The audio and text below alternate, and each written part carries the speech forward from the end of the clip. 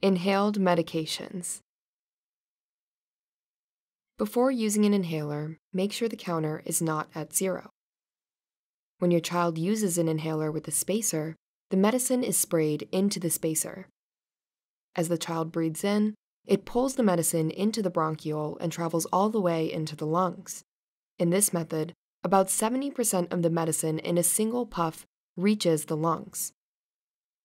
When your child uses an inhaler by itself, the medicine is sprayed into their mouth.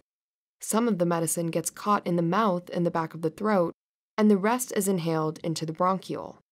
This way, only about 40% of the medicine in a puff reaches the lungs.